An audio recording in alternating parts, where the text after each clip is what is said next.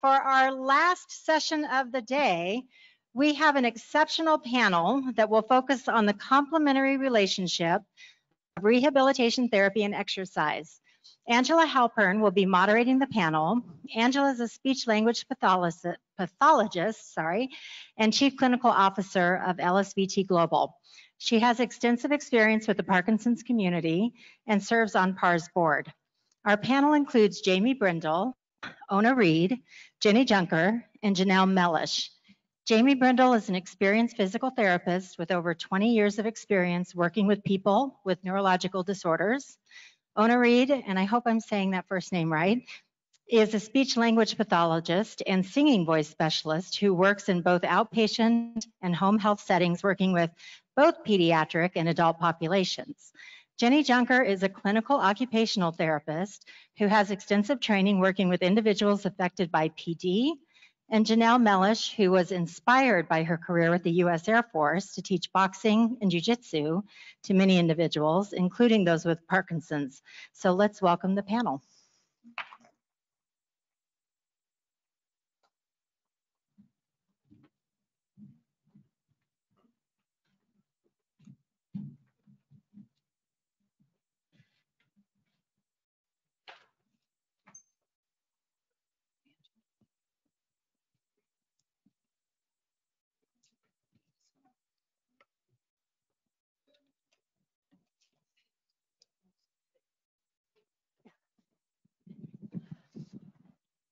Can you get that clicker too? Get that clicker. Thank you. I'll hand you the microphone. Well, good afternoon. I want you all to take a fist and stick it straight out, and everybody's got to do it today with me. So the difference between this and a punch is going to be simply just the force that we're going to put behind this fist, right? So this is simply just a fist out in the air. To turn it into a punch, what we're going to do is we're going to tighten up that fist. I want you to tighten up the forearm, and then I want you to push the shoulder out and push some energy into it. That's your punch. That force that's going to land on your target, which hopefully it's nobody's nose today. But as it lands on that target, that's the power of that punch. Before you quickly pull it back, so let's all pull it back to protect yourself in the boxing world. Good, relax. Thank you for jumping in that exercise with me. You know, people say the power of punch is just simply that force that lands on your target. And I say the power of punch is much more than that. Because something happens as that punch lands on the target, and as it transcends into your mind, brings you bravery and courage to fight for yourself and to fight for somebody else. And that's what we want to do today here on this panel, is to give us all a little bit more courage and bravery as we fight those symptoms of Parkinson's today together. Because let's just be honest, the deterioration of motor skills, of balance, of speech, of sensory function threatens to steal the joy from our life. And so it is worth finding the bravery and courage to stand up and fight back. And that's what we hope to do today. My name is Janelle Mellish, and I am a boxing coach. A special shout out to my Power Punch group in Cheyenne, Wyoming. And I'm joined with other panelists here today. We're going to walk through how in a community we offer teamwork that can stand beside you as you fight your way through Parkinson's. So I'm going to be talking about some exercise today. So we're cruising right through here. So what the research shows is that it's the forced intense exercise that is really what helps fight those symptoms of Parkinson's. There's those three words, and I want to break those down one by one so we can talk about what that actually means. The first one is forced. Now, what does forced means? I don't think any of us really want to embrace that word. Who wants to be forced in here to do anything? Probably none of us. But what forced exercise looks like is something outside of your comfort zone, something that's a little bit harder and farther than you would probably go on your own. And so I want to give you an example of this today. if someone wanted to force me to do something today as I'm giving this presentation, let's just say the organizer of the event comes up and she says, you know what, we know that your comfort zone is standing on the stage, speaking into the microphone, and that's great, but we want to force you to do something outside of that comfort zone. We wanted you to show everyone what it looks to fall flat on your face, but to catch yourself, to not break an arm, to jump up and do maybe like a burpee, and then how about like a 1, 2, 3, 2, 3, 2, 1 punches? How about that? I would be like, whoa, no, first of all, I'm not even dressed for this. And that is way out of my comfort zone. There's a million things that could go wrong. I could even knock myself out probably doing this, and the presentation would go downhill real quick. Please convince me why I should do this. And so she would continue, and she would say, well, we think that demonstrating something outside of your comfort zone maybe could give a little bit of inspiration to someone sitting in a chair fighting Parkinson's today that needs to know that it's okay to come out of their comfort zone and in a trustworthy environment that they can do those things. And I would say, well, here we go.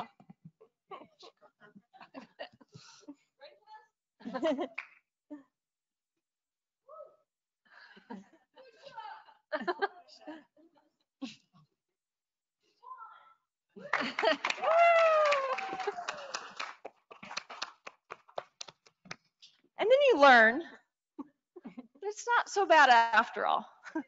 Probably never do that on my own. But being forced outside of that comfort zone is sometimes where we have to go to leave an impact on ourselves or someone else. And so we got to go there. The second word to that forced intensive exercise is intensity. A lot of times when people think about exercise that's intensive, they think of pure exhaustion, being driven all the way to being exhausted, barely dragging themselves out of the gym. That's not really what we're after. When we're talking about intensive exercise, we want to think of exercise that is going to require our full attention. So that's why like a casual stroll in the park of like chit-chatting with a friend probably isn't going to be the exercise that's going to help us with that Parkinson's. It might be fun and it might be good for our mental health, but it's not going to be what we're actually looking for fighting the symptoms of Parkinson's. And then that last word, exercise. Exercise can be a lot of things. The research does specifically show that boxing is helpful, but it doesn't always have to be. If we can apply those same principles to other kind of exercise, I believe we're going to find the same sort of improvement that we would find in boxing. And so I have a grandmother in New Mexico who is living with Parkinson's, and she for a long time was involved with line dancing. And we believe that that really held some of those Parkinson's symptoms off for quite a while until she quit. But it was that she was forced to do something out of her comfort zone.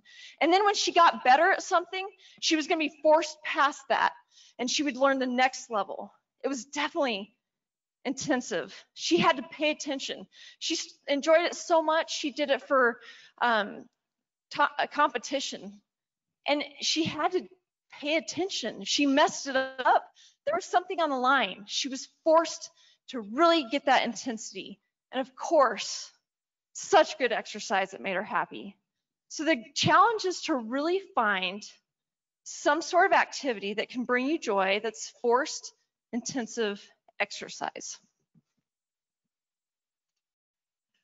But when we put those three words together, forced, intensive, and exercise, sometimes that can be very discouraging.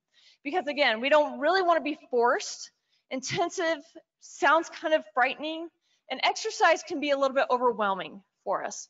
And so there's three keys that I want us to talk about today that I think is going to be beneficial for all of us to embrace a good exercise program. The first one is commitment. You're going to have to find commitment to the program. You can't go one day and then quit the next and expect it to help. You're going to have to commit to it. You're going to have to manage those expectations, because it is going to be forced. It's going to be outside of your comfort zone. So therefore, you can't expect to go in and win. You can't expect to go in and make it and have it easy. It's the frustration and the intensity that you're going to have to get that's going to be the beneficial. And you're going to have to remember something. That frustration is a win. It's not the outcome, it's the frustration. If you can push yourself into frustration mode, that's your sweet spot. And then the third one is building a team. So a team is oftentimes the most important part of this. Because as you walk into a regular gym and no one understands what you're faced with, you may feel the critical eye, you may feel the expectations of people that you can't meet. Finding a team of people that can support you is oftentimes the most important thing you can do for yourself. Whether that's a close group of family and friends that understand what you're faced with, that walk alongside with you, or a group of people that are specific Parkinson's related group. They may not know exactly what you're walking through, but they're going to understand the basic fundamental of it. And they're going to be able to pick you up when you're down. They're going to be able to check in on you. They're going to know the hurdles that you face. And so it's extremely important to find a team that can do that. And I would also encourage you to find a coach, somebody that can push you, somebody that can be your corner man, standing in the corner of the boxing ring in that moment where you're facing down an enemy that wants to steal the joy of your life. And you can stare down that enemy and you can hear in the background your coach yelling at you, pushing you, holding you accountable, believing in you, pushing you farther than you ever would have gone. They don't quit on you. They don't get scared. They stay in the corner during the wins and during the losses. That's the kind of team that you want to find. And so we're going to take you through today a little bit of a case study of how we as a panel and representatives of all your communities can really help stand in your corner and help fight with you through your Parkinson's. So we're going to take on a mock client. Her name is Evelyn Empowered. Anybody ever know Evelyn Empowered? So during our Power Punch boxing class, we always warm up with doing boxing punches, and we'll call them out, working on our speech. And so it'll be like a 1, 2. And one day I noticed that Evelyn isn't calling those punches as loud as she normally does. And so at the end of class, I take her aside and I say, Evelyn, you're normally my loudest lady here. What's going on today? And she says, you know, I have noticed something going on.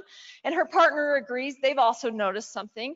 And so I say, well, I'm definitely not able to help you specifically with your speech, but I know somebody amazing in our community that can. A speech therapist is a great resource for you to find help. So as I'm talking to her, she notes other symptoms: difficulty putting on her gloves, feeling frustrated over the ability to move in narrow spaces, and dealing with the change in flooring. You know, these are small things for her, but they're causing some frustration. And I say, you know what? I think those are definitely worth looking into. And I know that some amazing people in our community, and as a team, we can really help support you through this.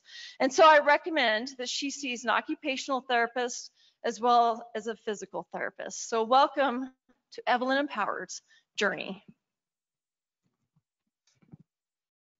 Okay, so as Janelle mentioned, since she noticed that she was having trouble putting on her boxing gloves, she referred to me, an occupational therapist. So when I see Evelyn, I'll talk about our initial evaluation and some of the things that we did together, but this is cueing me that she's maybe having some trouble with fine motor coordination, so maybe tying the gloves or clasping the gloves, timing and planning of putting her hands into the gloves, being able to have the range of motion to extend when she wants to. And so after I initially saw her for the first time, I would do an evaluation with her. I would talk with her and do an interview to see what kinds of things are challenging in her daily life, as well as some assessments with her. So one of them I brought, it's very small, but this would be an example of a fine motor coordination assessment. So it's this is called the 9-hole peg test. It has little tiny pegs that I would time someone to put in each hole.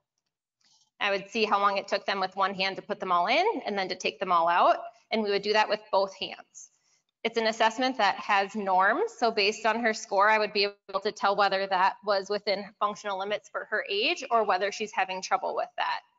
Besides just assessments, I would also ask her, you know, are you having trouble with maybe getting the cap off the toothpaste, opening a new water bottle, opening a jar when you're cooking, little tasks like that, that might, maybe she's noticed a little bit of change, but still is able to do that task. But there are all sorts of different tools out there, as well as just working on strength and coordination to be able to do those tasks. After talking with her and doing an assessment for activities of daily living, which I would probably do something called the Modified Barthel Index, which I wrote on this slide. It really goes over 10 areas of your daily tasks. So showering, dressing, going up and down the stairs, transferring, walking, or using a wheelchair, all sorts of different activities, and whether you're able to do that independently or maybe you need a little bit of help with that. After I did that with her, Evelyn told me that she would need supervision for those tasks based on her score overall. So she's not having trouble with many things, mainly dressing, like clasping buttons, zippers, things like that. And then as far as I would kind of come in with a holistic approach.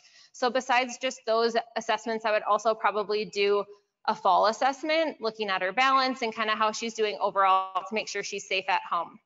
After talking with a physical therapist, she was also going to do the timed up and go, so I probably wouldn't do that one after all. And then when I was interviewing with her, she was talking to me about different activities and things that are important to her. So she wanted to be able to go to church. She wanted to be able to play with her grandkids and take them to the park. She wanted to be able to get dressed independently. So doing her buttons, putting her pills in her pill box, those sorts of tasks. And then she also wanted to be able to participate in a weekly card group and being able to host that in her home, which has all sorts of different tasks involved.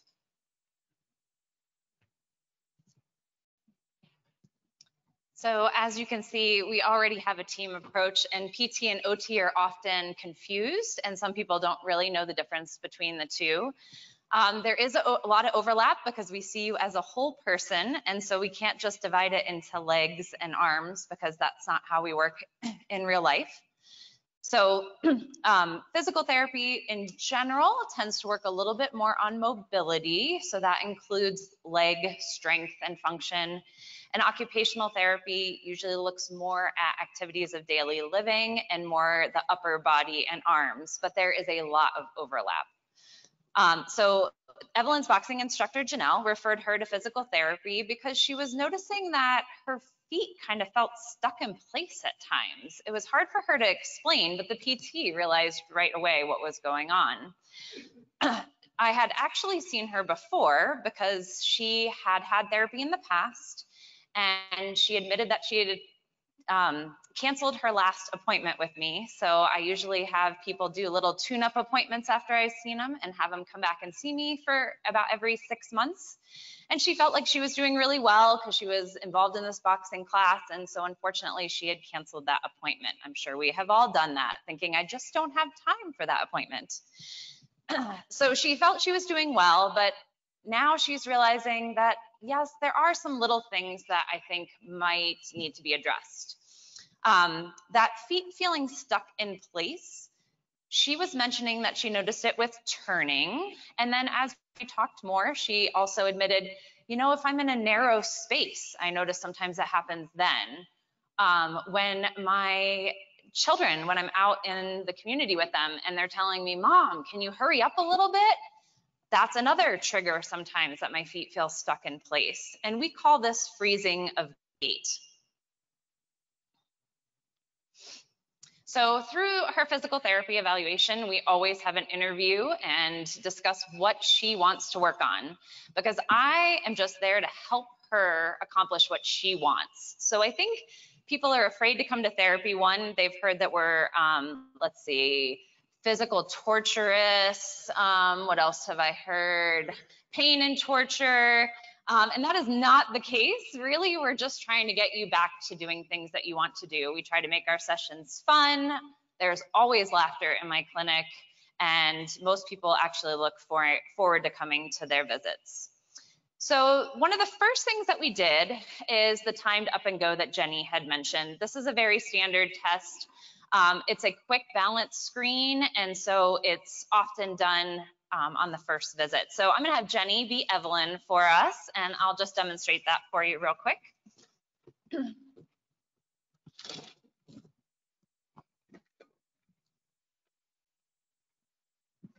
Okay. So Jenny / Evelyn, this is the timed up and go task. I would like you to stand up as quickly as you feel comfortable. You're gonna walk about 10 feet. This is not accurate today. Walk about 10 feet, walk around my water bottle, come on back, turn around again, and sit down. And I'm gonna time you on that, but don't go any faster than you feel comfortable. Okay, let me get my stopwatch ready. I'll give you a ready, set, go. Ready, set, go.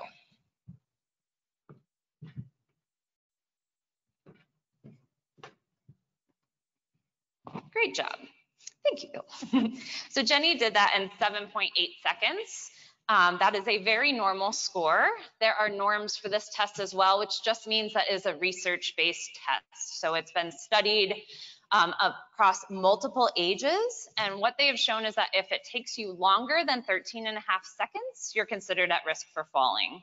So depending on her score, I looked back since I had seen her before and saw that that time had declined from the last time she was there.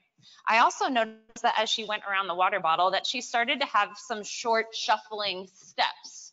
She didn't have a true freeze until she came back to the chair and her feet kind of got stuck in place and she started reaching forward for the chair and kind of threw herself in. So there was a lot that I could see in that quick test that showed me that we need to work on some balance and mobility. So I've kind of addressed some of the things that are up there that we noticed. I also noticed that her arm swing when she's walking had decreased. It's normal for us to walk with our arms swinging to some extent, and she was only swinging one arm. So that was another thing I wanted to address. Her walking speed had decreased, as we talked about. Her posture was a little bit more slouched than I had seen her last time. And then I did another balance test called the mini best test, and that score had also decreased, indicating that she was at risk for falls. So giving her feedback from that, she then felt empowered to continue with treatment with me.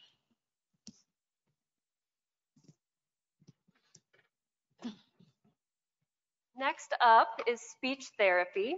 So Evelyn was referred to speech because of that initial observation that she was having difficulty. She was quieter than she normally is, calling out those punches. So Janelle suggested that she look on the PAR website to look up a speech therapist that she could work with, and the speech therapist, myself, would work with her to get a referral from an MD, that's important, for speech therapy. Can I get the clicker? Oh, sorry. No, you're kidding. Thank you. So during our evaluation, when she got into my office, we had an interview. I talked to her about, how does your voice sound? Are you noticing any changes in your voice? Usually, her partner said, yes, definitely.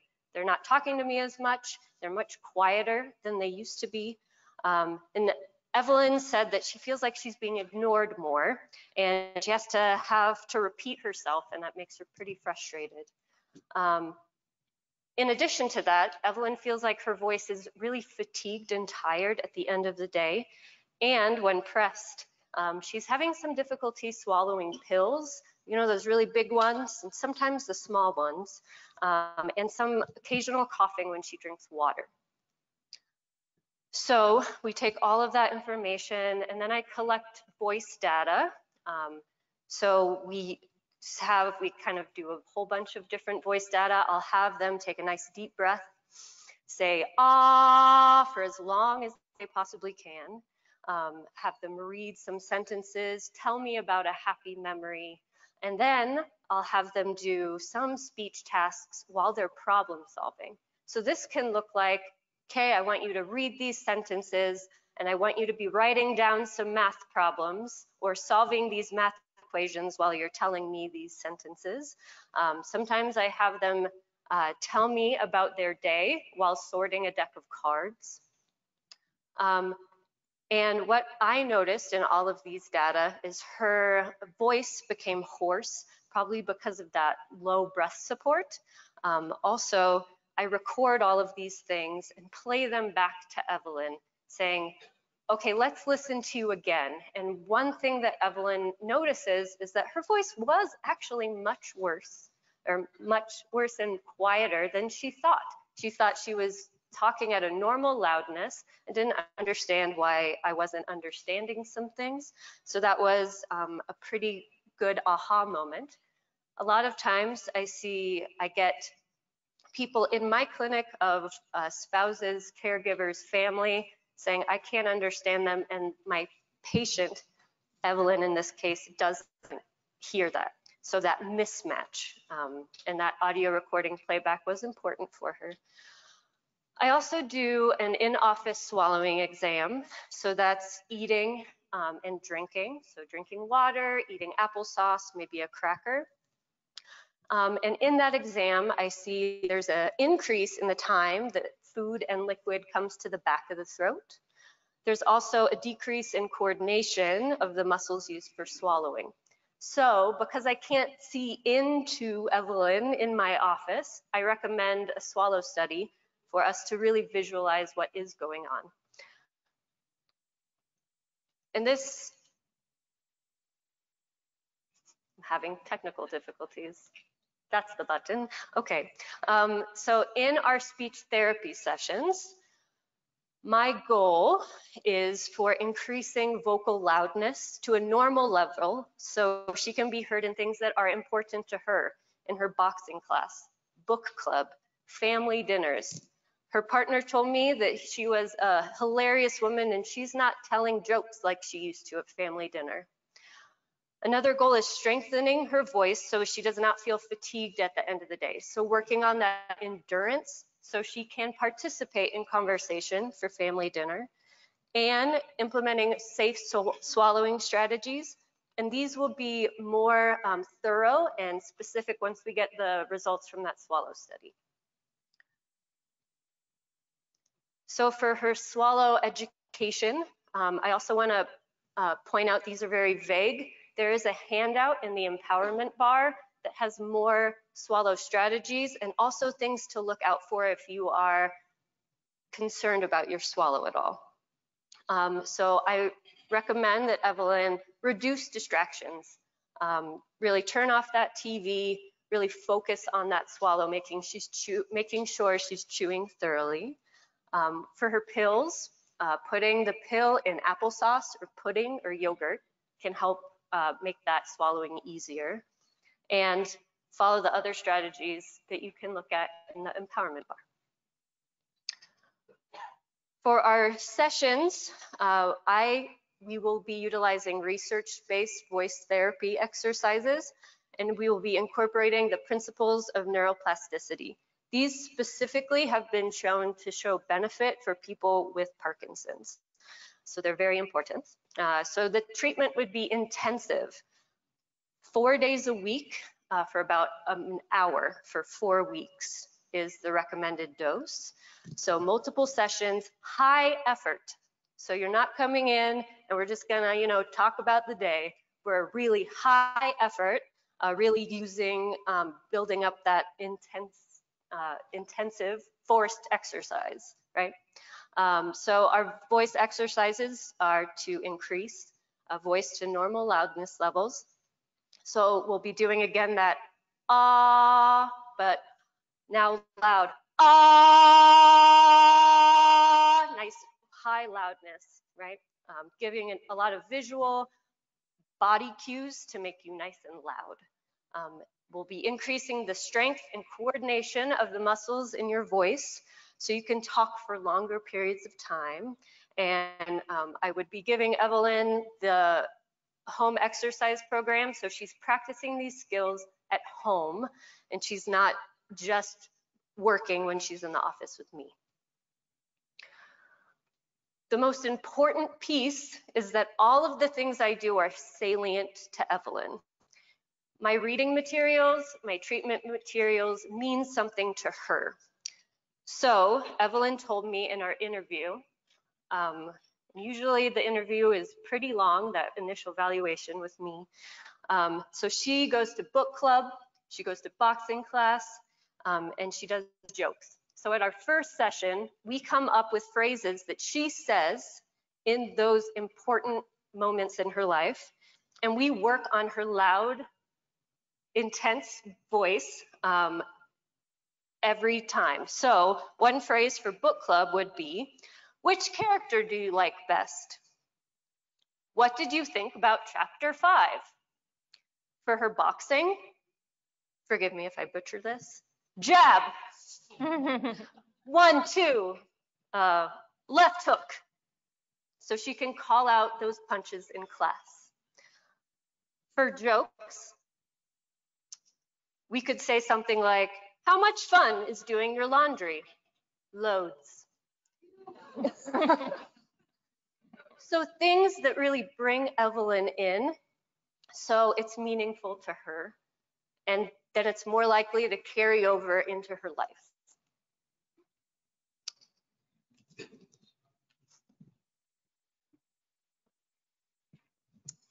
Okay, so now she's on to her PT treatment for that week. And to address the movement patterns that we saw that need to be improved, one of the things that we're going to work on is some multi-directional stepping activities, really working on those bigger motions, that weight shifting, because when she freezes, one of the main reasons is because she's not shifting her weight onto the opposite leg to take that step. So that's really going to help with that freezing of gait. We also work on gait just means walking. So walking training, emphasizing bigger movements, bigger posture, bigger arm swing. And we're going to start out simple. We're just going to walk across the gym. And then she's got that down pretty well. Okay, well, most of us don't just walk and don't do anything else. So then we start introducing, can you hold a conversation with me? Can you name me categories of animals or fruit or vegetable? Can you carry something while you're walking big? So we really keep increasing that challenge as she gets better at activities. We work on prevention techniques for freezing, and we also work on recovery techniques for freezing. So one of the most important things is when you notice that your feet are not moving, we do not want to keep going, because what's going to happen? My feet are frozen, my upper body is just going to keep going, and I might end up falling. So the first thing when you notice that your feet are stuck is you need to stop.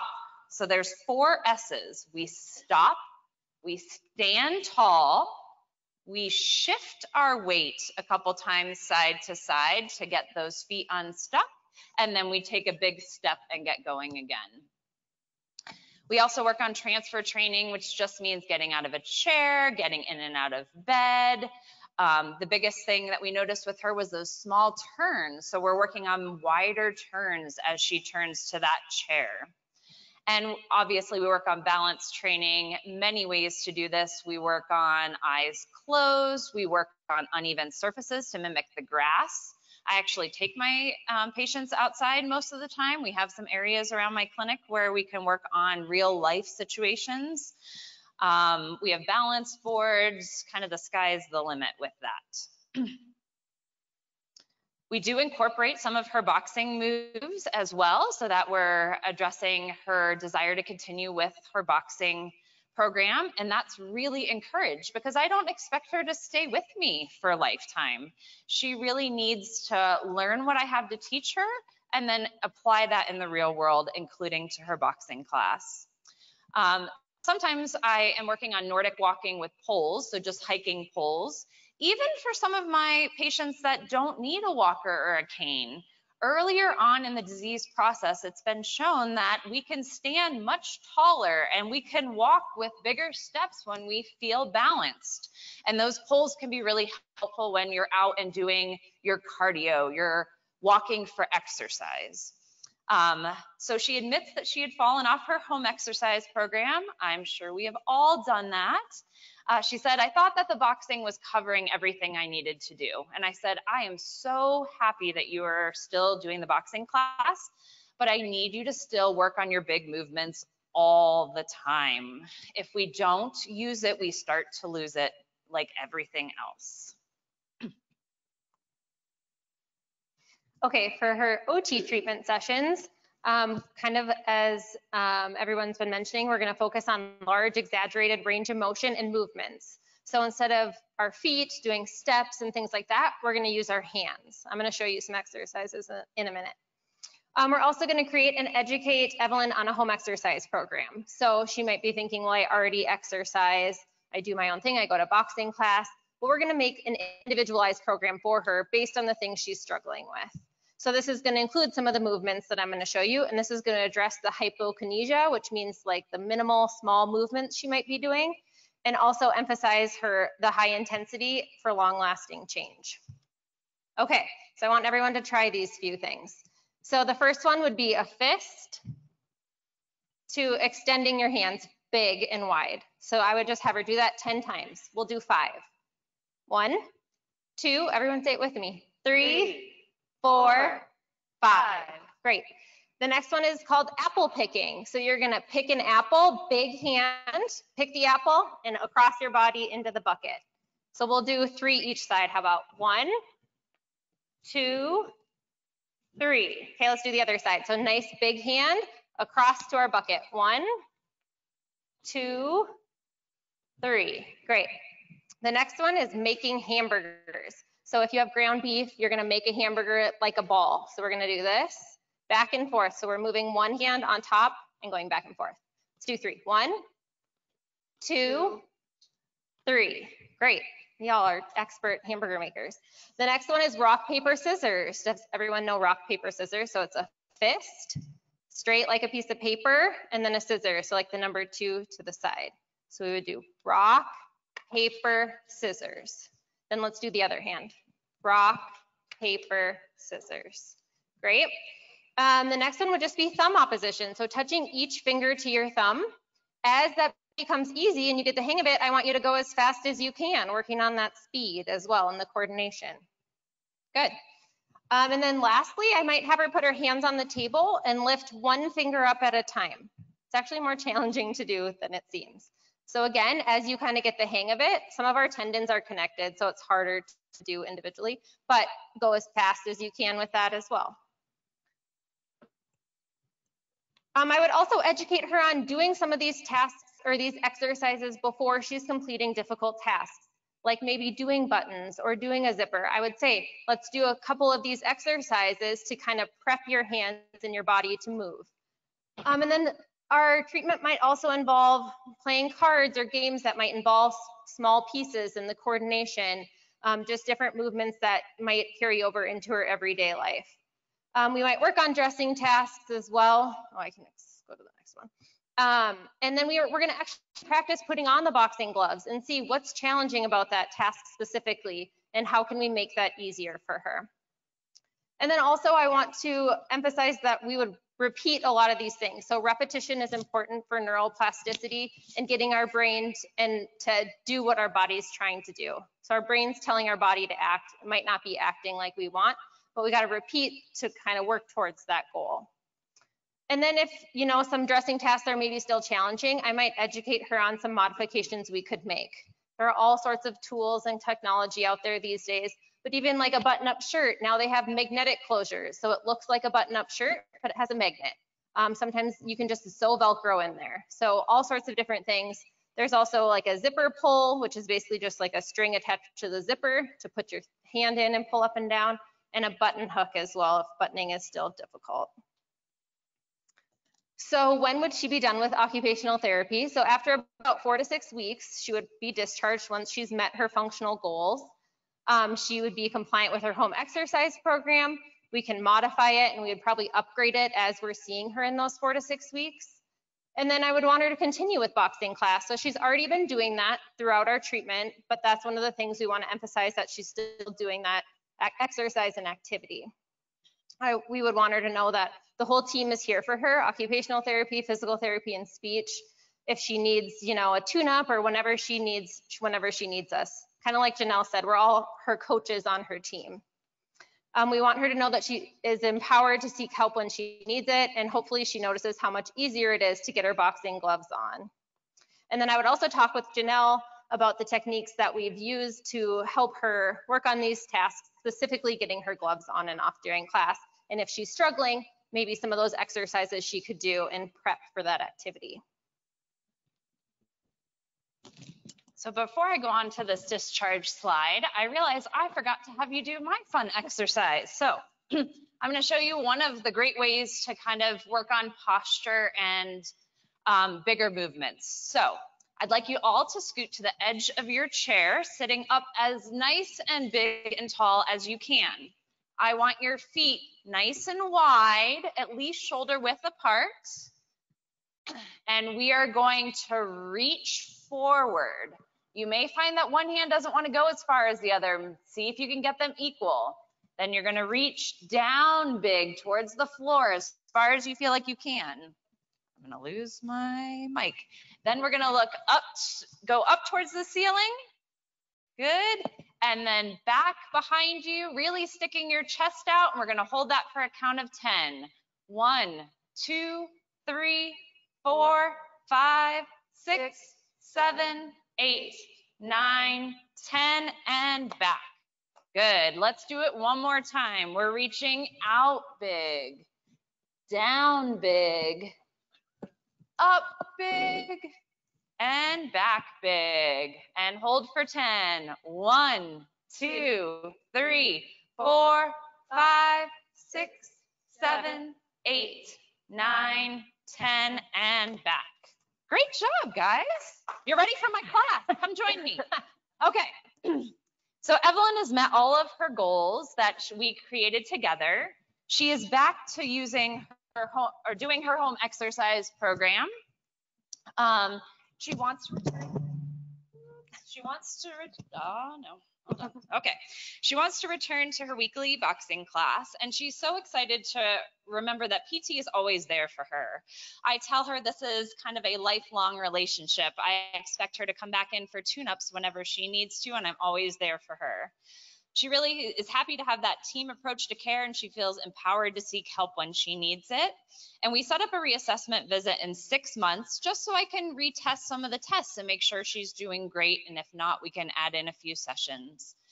I did want to speak quickly about other things that PT can be helpful for, because just because you have Parkinson's doesn't mean you might not have other issues that PT can be really helpful for.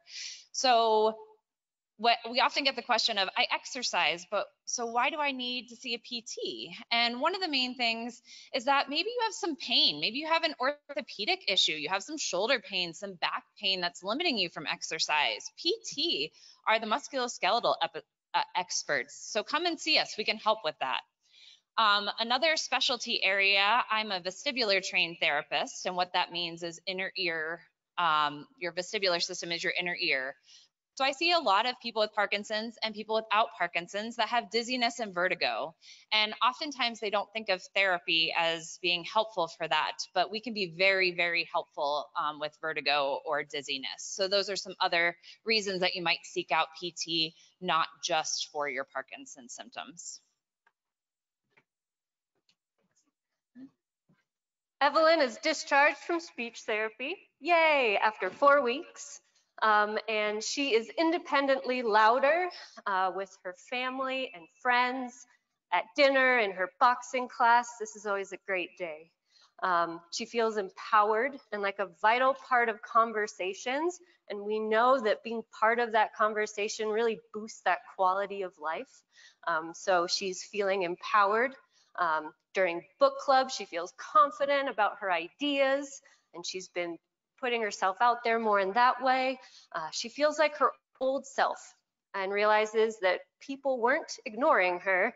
They just couldn't hear her. And that's a big thing that we work on in speech therapy, is that sensory mismatch. We're recalibrating you to understand what your new normal loudness level is for other people too.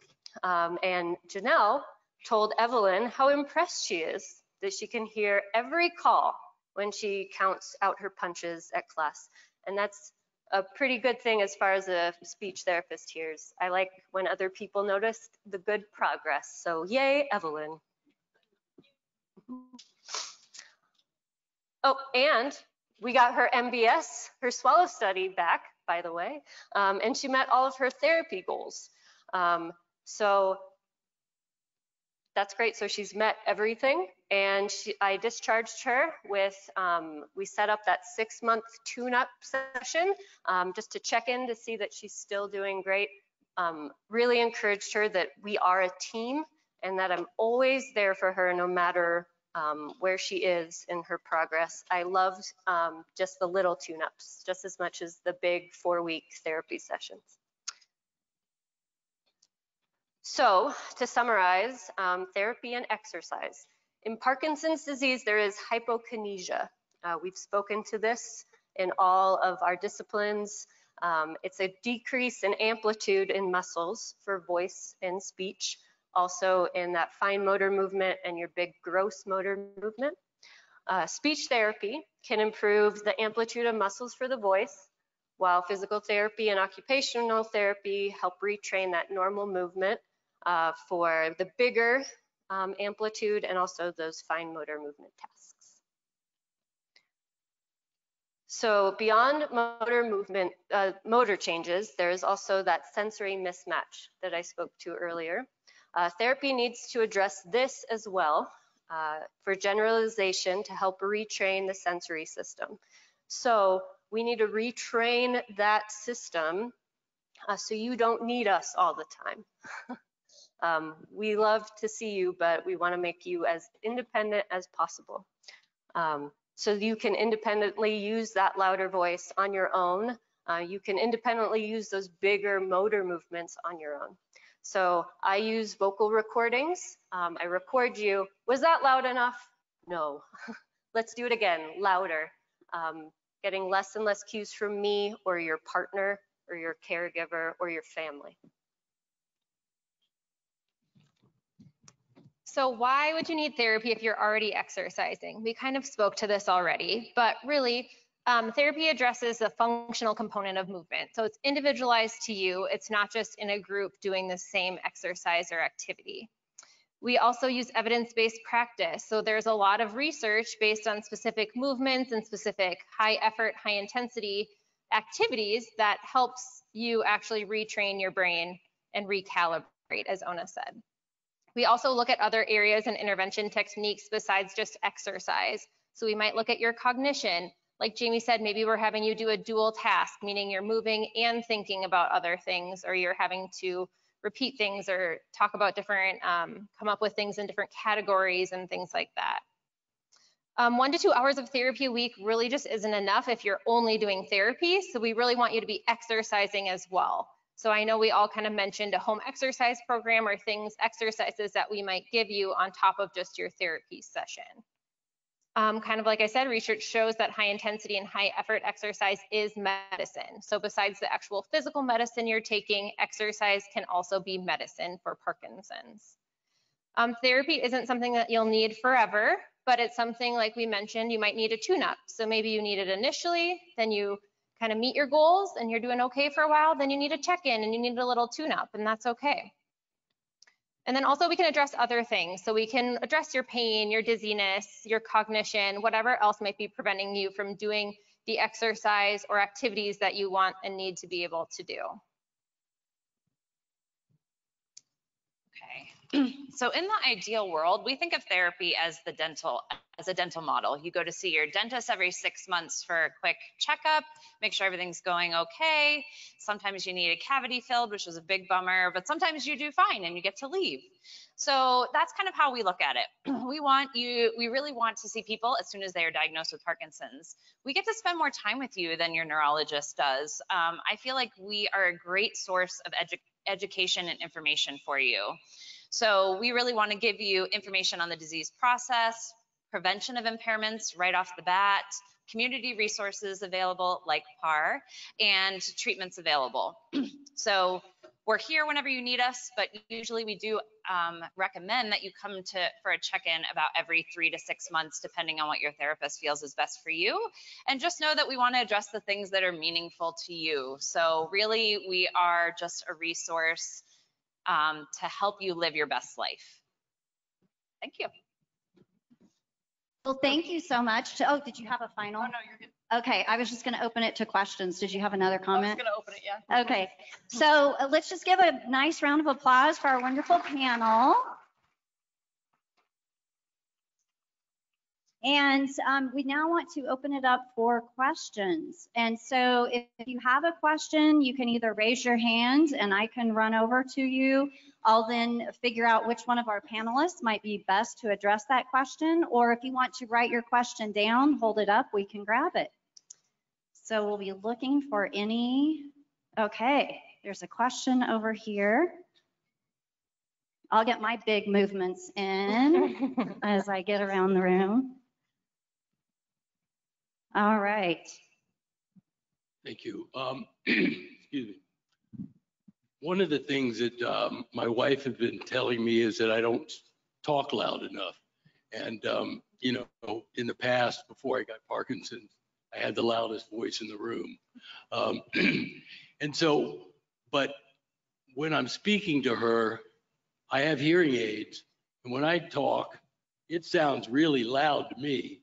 And so I'm like, well, what do I have to do to get it to you? It's almost like I'm screaming at her to make it work out so she can hear me. Any suggestions on, you know, how that I can make that work? Ona, I think this one's for you. Yep, mine. I would recommend coming in to see a speech therapist. A lot of it is that recalibration that we were talking about. You're speaking to it a lot. Like, it feels loud, right? It feels like I'm screaming, but it's not what is being heard. So we can work on that, really recalibrating you to understand what your new normal is. So there's not one like quick trick I can tell you right now, but I think going through a course of speech therapy would really help with that, and it'll help that frustration so you're not thinking your wife is just losing her hearing. Yeah. There was another question in the middle, wasn't there? Did someone have something? I saw somebody. I'm getting my exercise in. I need it. So what if somebody went through the speech program, the Loud, years ago when first diagnosed, and now things have changed, progressed, and the same thing for physical therapy. What do you recommend, going through it again? Or if not, how often for additional speech therapy would you recommend? How many hours a week, or what do you, for both groups? Ona, do you want to start with and then maybe Jamie, you can talk about physical therapy, and maybe if you guys both could talk about Loud for Life and Big for Life too. That was my thought. So I would have them come in for another evaluation just to see where they're at. It might, depending on what we're hearing, it might be that they just need a couple tune-up sessions, and then I can send them on to a Loud for Life group or a voice exercise group that meets once a week, and they can really helps with accountability. It helps with having that support and really practicing those speech exercises consistently in a group. But it really depends on how, what level they're at. They might need another full course, but I bet some tune-up sessions and that Loud for Life group would be beneficial. So since we've talked a little bit about LSVT Loud and LSVT Big, let me explain a little bit about that. It is a treatment approach that all of us here do use. And it's not the only approach out there, but it's very helpful. So as we talked about, it's very intense. Okay. And it's 1 hour treatments, one-on-one with the therapist for 4 days in a row, for 4 weeks in a row. So we are really changing the way that you speak and the way that you move. And LSVT Big can either be a physical therapist or an occupational therapist. And we address both the full body in those sessions. So it's not like you have to see a PT and an OT separately. If you see a PT for LSVT Big, we're going to address both of those issues, and vice versa if you see an OT. So I have seen quite a few people go through that program, and then they really are expected to continue these exercises for life. That is very daunting. Does any of us do the same thing every day that we did 20 years ago? Probably not. So there's ways to help you stay motivated with that. So Big for Life and Loud for Life are a continuation in a group setting. So it is a group exercise class that you have to have already gone through the one-on-one session so that you know the exercises, you're familiar with the exercises, and then we get to have fun with it. So I love my Big for Life class. It's once a week. It makes people stick with their home exercise program, and then we make it very entertaining. We have different themes. If it's a holiday, we had an Easter egg hunt for one example. We can really use big movements with just about anything. So it's much more interactive with the class, and you get to be around other people that are dealing with the same issues. So that's a great way to stay motivated and keeping moving.